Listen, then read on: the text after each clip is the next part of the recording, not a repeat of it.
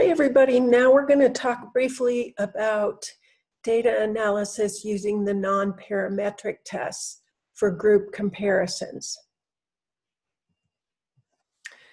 Remember the discussion we had about parametric and when to use those, and when you can't use parametric, then you'll use non-parametric. So remember that parametric requires the assumptions of normality and homogeneity of variance are met, and that we have independent observations. Non-parametric can be used when population distributions are not normal. So the graphic here depicts the normal distribution and the homogeneity of variance. Because you have the normal distribution, you can use the parametric test. But when you have non-normal distribution, which happens a lot in clinical studies, then you can use the non-parametric test. So here's a chart that just compares which parametric tests correlate or correspond with non-parametric, depending on the design of the study. So if you have two independent groups, the parametric test that you would use is an unpaired t-test. The non-parametric test that you use for two independent groups is the Mann-Whitney U-test. If you have two related scores, like a pretest post-test, you use the paired t-test as the parametric test to use. And the non-parametric test to use with two related scores would be the sign test or the Wilcoxon signed rank test. And the sign test can be used with categorical data. But the Wilcoxon signed rank test requires ordinal data. The design with three independent groups or more, you can use the one-way analysis of variance as a parametric test. For the non-parametric, you use the Kruskal-Wallis analysis of variance by ranks. And if you have three or more groups that have related scores, you use a one-way repeated measures analysis of variance as the parametric approach, and the Friedman two-way analysis of variance by rank for the non-parametric approach. So the criteria for choosing non-parametric, there's two major criteria. And one is the assumptions of the population normality and homogeneity of variance cannot be satisfied, so you can't use parametric. And number two, the data are measured on nominal or ordinal scales. So for non-parametric requirements, we still want randomization. We want at least ordinal level data, and we want homogeneity of variance. So here's a quiz question for you. What is the appropriate statistical analytic approach for this study given the distribution and the variance? So you have unequal means, but you have equal variance. Select your answer, and we'll move on. So because you have a normal distribution and equal variance, you can use parametric. Another quiz for you. Match the corresponding parametric and non-parametric tests listed below. So what corresponds to unpaired t-test? What corresponds to one-way repeated measures ANOVA? What corresponds to a paired t-test? And what corresponds with a one-way analysis of variance?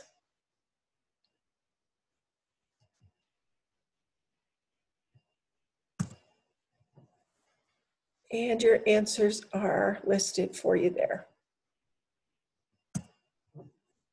So now when we talk about ANOVA, which is a parametric test, the population distributions are normal with normal distribution and equal variance.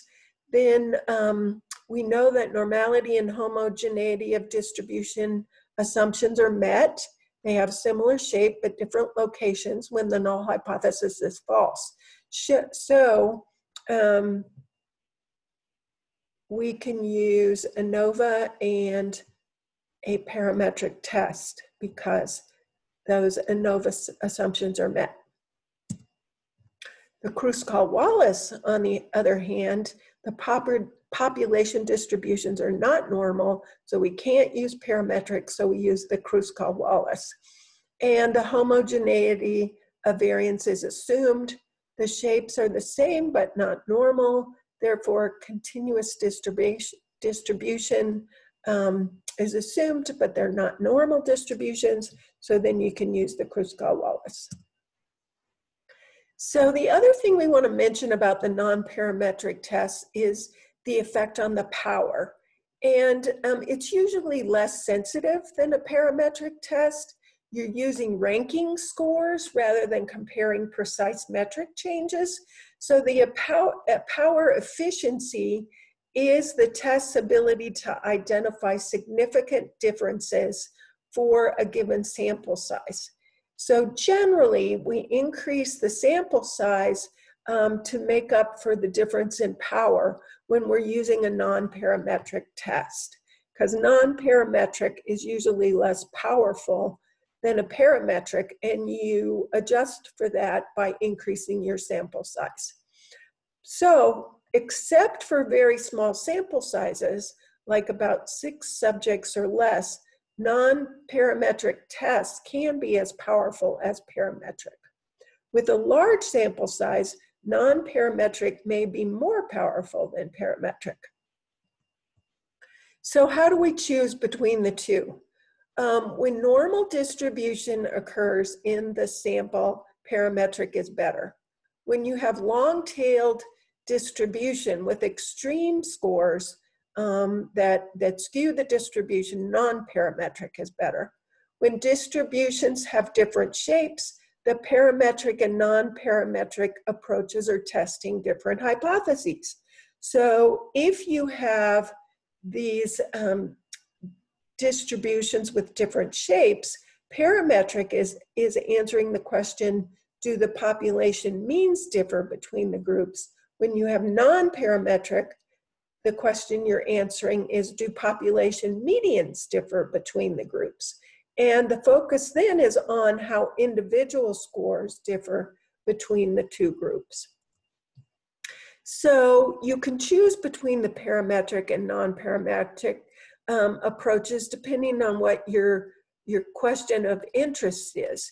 Your decision regarding the best test should be based on whether the research question is formulated in terms of the population means or on the individual scores. So many scientists are interested in comparing individual scores.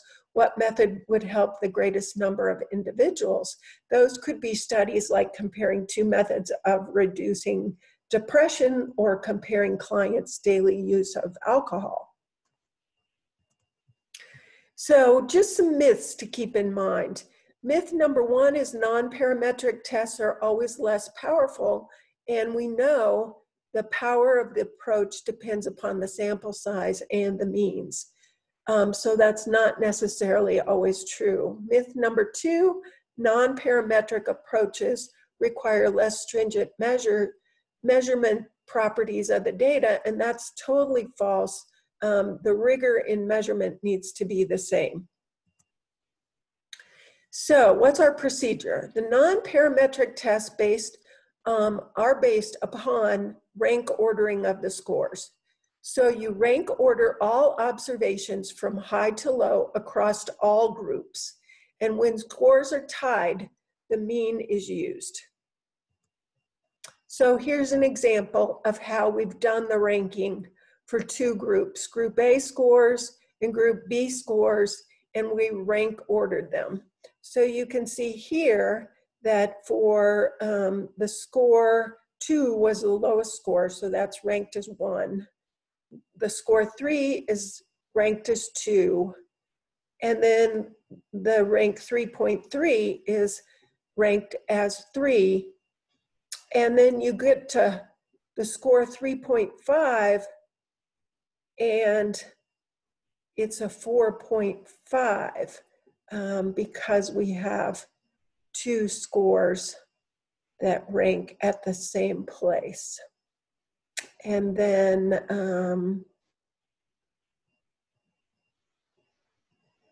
the ranking goes accordingly. Now, the other thing to notice here is we have unequal ends. Group A has 10 and group B has 11 observations. So the Mann-Whitney U test is the test for 2 independent samples. It's one of the most powerful non-parametric tests. It's similar to the unpaired t-test. It does not require samples be the same size. And the procedure is to rank order the scores, sum the ranks, calculate the U statistic, and you can see here that we've done that. They've been ranked, they've been summed, and so then your sum for the 2 groups is 94.5 and 156.5. Then you calculate the U statistic for those. And again, SPSS does all this for you. Don't do it by hand. The formulas are here just for your interest. But the U is the smaller of the values of U1 and U2, and you compare it to the critical value in the table in the appendix of your Portney and Watkins textbook. And the critical value from the table in the appendix is 31. Therefore, we accept the null that there is not significant difference between these 2 groups. So the next example is the Kruskal-Wallis, and again, it's for 2 independent groups. It's for greater than 2 independent groups, sorry. And the H statistic is the alternative comparing 3 or more groups when the assumptions for normality and homogeneity of variance can't be met. So it's similar to the U-Whitney, but it's for 3 groups. And the H statistic is testing using the chi-square distribution with a k-1 degrees of freedom, which you will use when you look it up in the comparison chart in the textbook. And when H is significant, Mann-Whitney U test is done to determine which groups differ from one another. However, the Bonferroni correction needs to be applied to control for the increased risk of type 1 error. So the sign and the Wilcoxon sign rank tests are also used for testing differences between correlated samples. And we have 2 levels, repeated measure design. The sign test is one of the simplest non-parametric tests. It's useful when quantification is impossible or unfeasible. And the Wilcoxon sign rank is used when data provide information on the relative magnitude of the differences. So the sign rank evaluates differences within paired scores based upon whether one score is larger or smaller than the other. And it's good for subjective clinical variables when there's no data to provide us with information on the relative magnitude of that difference. Satisfaction with online training with and without case coaching. The Wilcoxon sign rank test is much more powerful. It examines the direction and the relative amount of difference. So the procedure here is to rank the difference, the different scores, assign positive and negative signs to each, calculate the t statistic, compare it to the critical values in the appendix tables, and the larger samples convert the t-score to a z. The Friedman two-way analysis of variance by ranks is for your repeated measures with 3 or more conditions. It's useful with ordinal data. It's useful when parametric assumptions are not met. The test statistic is called the chi-square R, and when the chi-square R is significant, you test all pairwise comparisons using multi-comparison procedure. And again, SPSS does this all for you, just so you know when you pick on the Friedman two-way analysis, what's happening. So the sign test is useful for analyzing data when quantifications of the variables is not feasible.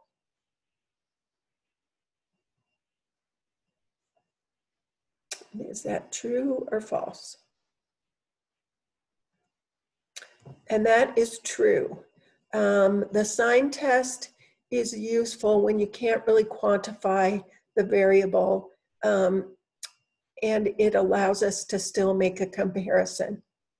So that's a summary of the non-parametric tests and the procedure, and your textbook goes through in much greater detail the formulas for each of those tests. I don't think it's worth your time memorizing those because, as I've said repeatedly, SPSS does the calculations for you, but you should just understand the principles behind what's happening in SPSS when you conduct these analyses. So this concludes our discussion of non-parametric.